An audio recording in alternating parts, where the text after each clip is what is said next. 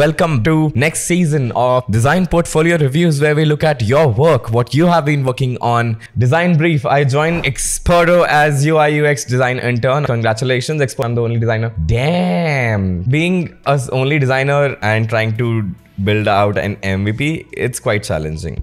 Not going to lie.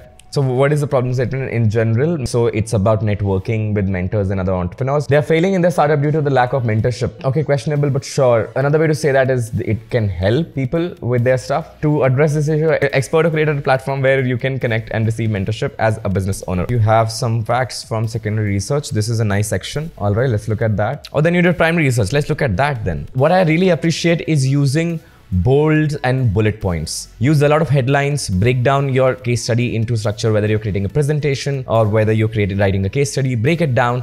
Now we see questions asked. 40 people responded with survey as well. So you were able to validate your research. So cool. What did we do about it? Now, we directly jump to an app. So this is one of the most fascinating things for me. You're trying to do digital product design. So your case study will naturally flow towards, an app, which I'm assuming is going to happen here, or a website. I'm not saying it's wrong to present an app. I mean, oftentimes the jump is quite stark, right? Not everything needs an app. I remember at growth school, we were reviewing the submission of first batch. One of the people had submitted this shower curtain thing. The rest of the washroom used to get wet because of the small washroom in Bombay or somewhere. So they did a hackish shower curtain, which can work in a city like that. And that was the idea, and they presented it. That's, for a product designer and for any designer, actually, that's a valid approach for design thinking. Let's go to the actual designs thing first. Now, here's the thing, right? This to me gives a feel of more of a dating app because of the photos of the people, but because what is the information provided to me, right? I can see the name. I can kind of see the industry, which is the most important thing, and probably the company, which is probably the most important thing. Here you can see at LinkedIn design patterns, right? They will always highlight the company almost as much as the name. That's why the title almost appears together. So I would dedicate less visual space to the photograph of the user, which is not as important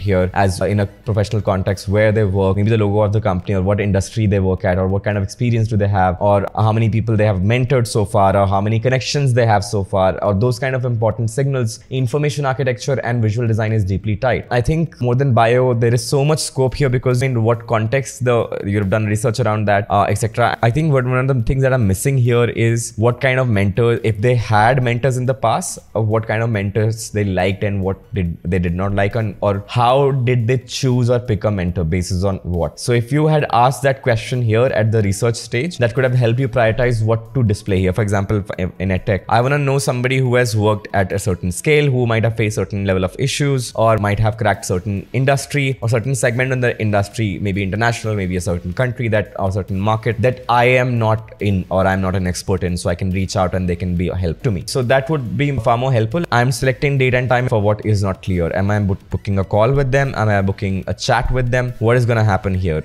It just says select date and time, but I have no clue. It doesn't say what the call is about. Then I add, okay, then I'm doing a booking. Okay, but is my booking paid or something? The idea is like that of the ADP list. So you could have studied some of the patterns. You could have figured out if you had studied some of the similar apps in your secondary research. ADP list is about designers. You were trying to build ADP list for entrepreneurs. I hope that feedback helps. Uday, Kiran, thank you so much for sending in your work and congratulations on completing it. Next is Ankit. Vatsa, park better. Those of you who don't know, parking issue is common, and I think it's one of the most commonly shared and attempted, people who are starting out, common thing for people to attempt. So these are the competitors that obviously exist, a ton of them. Frustration in existing apps, there's a ton of research there, but would like to see a summary of this later, hopefully. How much time on average? That is a weird way to present the data.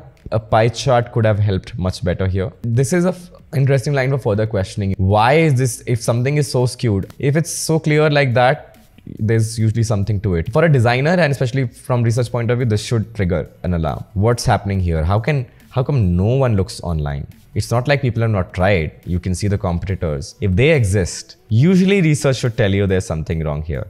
But of course, for case study purposes, we continue. Your problem statement was validated. Search for locality. You can choose from previous locations and you can set up your location, balance recharge, etc. So I guess it's prepaid. And then you can use this to navigate to a particular spot, I guess. I wonder how well this will work with technology. This is an interesting thing that you're proposing an offline thing for this one. I'm not sure if tech work. I'm not sure. User can easily scan the QR. No, wait. Who will scan this QR? The person will scan this QR. I'm not sure how this QR works because usually the phone opens the camera and scans the QR somewhere else, right? So I'm not sure how this works. I'm not sure if shop is required. I would rather see parking spot photos. Can my car fit there? Is it for big cars? How many spots are available? How likely? What is the traffic like?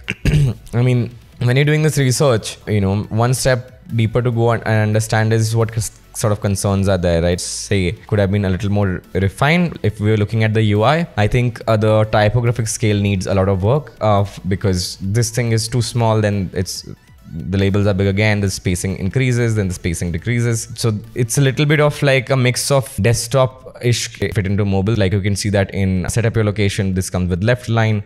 Most of this UI looks left line. Then we go and you can see how, you know, Church Street appears with like an icon here, right? And here it appears with a photo. Then we have 4.5 kilometers away. And then if I go here, that 4.5 kilometers away comes without any icon. And 20 minutes is exactly not clear. Like, is it 20 minutes away or should you say 4.5/20 minutes away? So copywriting can use a lot of work as well.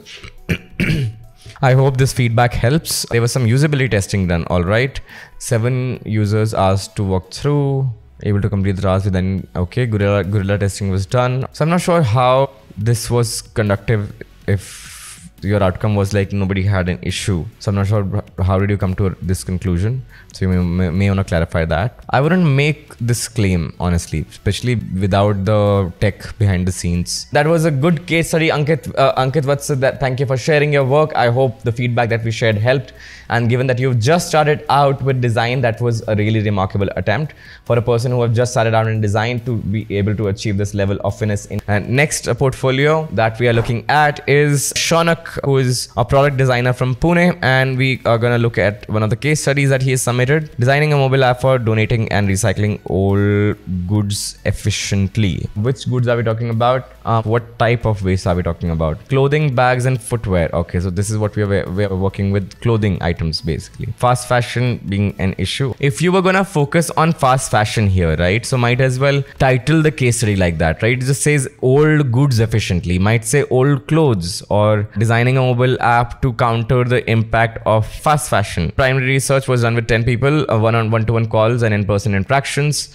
Multiple blogs and articles for secondary research. These are the questions that were asked. That's an odd question to ask. Would people even remember? Because most of such things are there because you've forgotten about them. So that question needs a little bit of thought. Why would you assume that they would know the answer to this question? Because if they knew there's an item that they no longer use and they keep around, like it most likely wouldn't be around. There are 1 or 2 items you are aware that they shouldn't be around but are there because you are emotionally attached, but most items are into oblivion because you just forget about them. I'm not sure how these questions are found because these are repetitive questions. What do you do with these things that you are no longer use? What option do you consider before deciding to do what? Because they're the same question. So I'm not sure if these questions are well formed. You may want to look at that, Shaunak. Key insights from primary research. Everyone owned more clothes and footwear than needed. Validated the assumption. But you said, which are the things you own? So did they answer that? Okay. I'm assuming they answered. That is not coming out clear from this. 80% of them would only notice they have extra things when they clean. There you go. Okay. There you go. This is what I'm talking about. Summarizing on the research, people are unaware where they can convenient. Yeah, that's a good summary of research, that people don't know what to do if they know it's not convenient, or they don't know how often they can do that or when they should do that. Prototype. Let's take a look at prototype. Create a box. Oh, nice. Okay, I can put everything in a box and somebody will come and pick it up and then I get rewards. Okay. Your waste, you're redirected away from the landfills is 2 kgs, but okay, it just always says yellow. I'm not sure yellow is the right way to present that, celebrate that. It almost looks like a warning. Create a box. Okay. Can add some clothes. How? I'll just say number of items like plus minus. Footwear, bag, one is stained, they're torn. Which items that are wet, items that are fungus, items that are okay. Next steps. Delivery type. Oh, you will deliver me the box. Okay. What?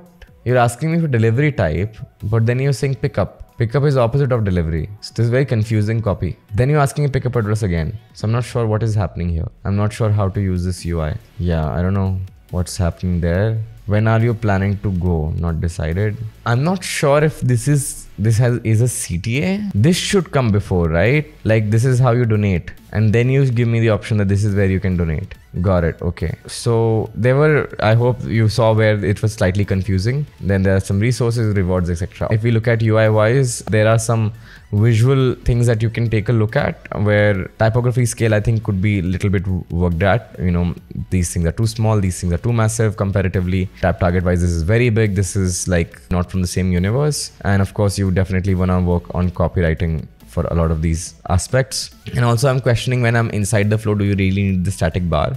Instead, shouldn't I have these as static buttons here instead of the tab bar, this static bar? Because at this point, what's the point of me navigating away? Because you already have a back button, right? So when I click on this bottom bar should go away in my opinion to make this more focused view.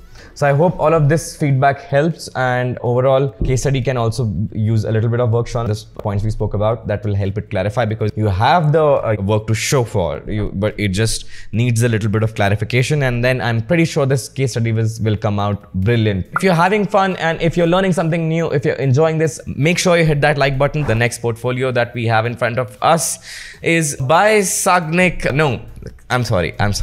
Let's butcher the name properly, okay?